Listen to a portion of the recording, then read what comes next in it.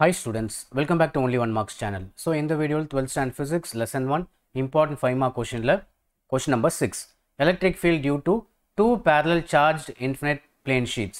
இதுக்கு முன்னாடி क्वेश्चनல ஒரே ஒரு சிங்கிள் plane sheetனால electric field எவ்வளவு அப்படின்றத கண்டுபிடிச்சோம். இதுல வந்து ரெண்டு ஷீட் இருக்கு.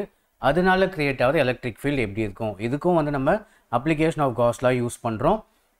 இது actually 3 mark question but application of Gauss law எல்லாமே ஒரே மாதிரி இருக்கும்னு சொல்லிட்டு இதுவும் வந்து 5 மார்க்ல உங்களுக்கு கொடுக்குறேன் பட் வந்து 3 மார்க்ல கேட்பாங்க.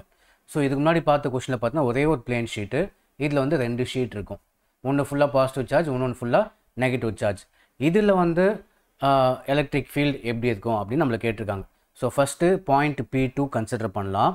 இந்த இடத்துல ஒரு பாசிட்டிவ் சார்ஜ் ப்ளேஸ் பண்ணுறோம். அப்படி ப்ளேஸ் பண்ணால் என்ன ஆகும்னு பார்த்தீங்கன்னா இந்த நெகட்டிவ் சார்ஜ்னால இந்த பாசிட்டிவ் சார்ஜ் அட்ராக்ட் ஆகும். அதான் வந்து இந்த ப்ளூ லைன் இந்த பக்கம் அட்ராக்ட் ஆகும்.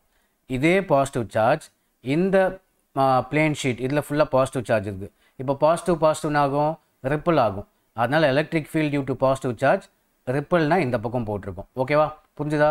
ஸோ பாயிண்ட் 2ல் நெகட்டிவ் சார்ஜ்னால இந்த பக்கம் ஏரோ மார்க், பாசிட்டிவ் சார்ஜ்னால இந்த பக்கம் ஏரோ மார்க். அதே மாதிரி இந்த பக்கம் வந்துடலாம். பாயிண்ட் P3 இங்கேயும் அதே கான்செப்ட்டு. இங்கேயும் பாசிட்டிவ் சார்ஜ் ப்ளேஸ் பண்ணுறோம். அப்படி ப்ளேஸ் பண்ணால் இந்த பாசிட்டிவ் சார்ஜ்னால என்ன ஆகும்? இந்த பாசிட்டிவ் சார்ஜ் ரிப்பல் ஆகும், இந்த பக்கம் போகும். ஸோ அப்போ electric field due to positive charge இந்த டைரெக்ஷனில் வரையணும். அதே மாதிரி இந்த பாசிட்டிவ் சார்ஜ் இந்த நெகட்டிவ் சார்ஜ்னால என்ன ஆகும்? அட்ராக்ட் ஆகும். அதனால இந்த ப்ளூ கலர் ஏரோ மார்க் இந்த பக்கம் வரைஞ்சி வச்சுருக்கோம். ஓகேவா, electric field due to negative charge. இப்போ சென்டர் பிளேஸ்க்கு வந்துடலாம். இப்போ இந்த இடத்துல ஒரு பாசிட்டிவ் சார்ஜ் ப்ளேஸ் பண்ணுறோம். இந்த பாசிட்டிவ்னால என்ன ஆகும்? ரிப்பல் ஆகும், தள்ளி போகும், இந்த பக்கமாக வரையணும். அதான் வந்து இந்த red line, red arrow mark. Electric field due to positive charge இந்த பக்கம்.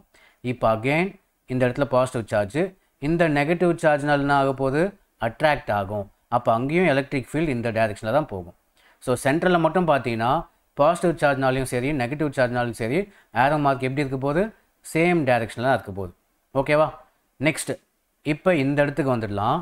இப்போ இந்த இடத்துல எலக்ட்ரிக் ஃபீல்டு ஆப்போசிட் டைரெக்ஷனில் இருக்குது, மேக்னிடியூட் சேமாக இருக்கும். அப்போ இந்த இடத்துல எலக்ட்ரிக் ஃபீல்டே இருக்காது, கேன்சல் பண்ணிடலாம். So because due to positive சார்ஜும் டியூ டு நெகட்டிவ் சார்ஜும் ஆப்போசிட் டைரெக்ஷனில் இருக்கிறதுனால கேன்சல் ஆகிடும். அப்போ இந்த இடத்துல எலக்ட்ரிக் ஃபீல்டு இருக்காது. அதே கான்செப்ட் தான் இங்கேயும் பார்த்தீங்கன்னா எலக்ட்ரிக் ஃபீல்டு இருக்காது. அப்போ உங்களுக்கு எந்த இடத்துல எலக்ட்ரிக் ஃபீல்டு இருக்குன்னா சென்ட்ரலில் மட்டும்தான் இருக்குது. அதான் வந்து இந்த இடத்துல போட்டிருக்கோம். ஸோ அவுட் சைடு வந்து 0. இன்னொரு விஷயம், இப்போ ஒரு ஷீட்னால் நமக்கு கிடைக்கிற எலக்ட்ரிக் ஃபீல்டு எவ்வளோ அப்படின்னு சொல்லிட்டு இதுக்கு முன்னாடி கொஸ்டினில் பார்த்தோம். அதை பார்க்காதவங்க அந்த வீடியோ ஃபஸ்ட்டு பார்த்துக்கோங்க. ஒரு single ஷீட்னால electric ஃபீல்டோட value sigma pi epsilon not. ஓகேவா, அண்டர்ஸ்டாண்ட் ஆச்சா? இப்போ உங்களுக்கு வந்து உள்ள ரெண்டு எலக்ட்ரிக் ஃபீல்டுக்கு நடுவில் இது 0 ஆகிடுச்சு, இது 0 ஆகிடுச்சு.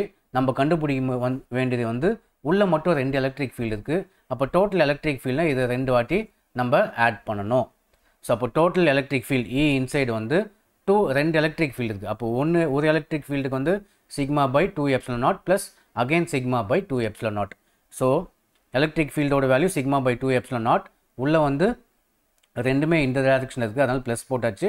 ஸோ 2 வாட்டி இதை எழுதிக்கணும் நம்ம, சிக்மா பை 2 எப்சிலான் நாட்னு சொல்லிட்டு. அதான் வந்து இங்கே போட்டிருக்கோம். So sigma by 2 epsilon not, sigma by 2 epsilon not. டோட்டலாக என்ன ஆகும்?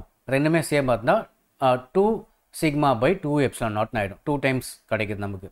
So 2 sigma by 2 epsilon not, 2 cancel பண்ணிடலாம். So final answer sigma pi epsilon not. So very important question இது. ஆன்சரும் வெரி இம்பார்ட்டண்ட்.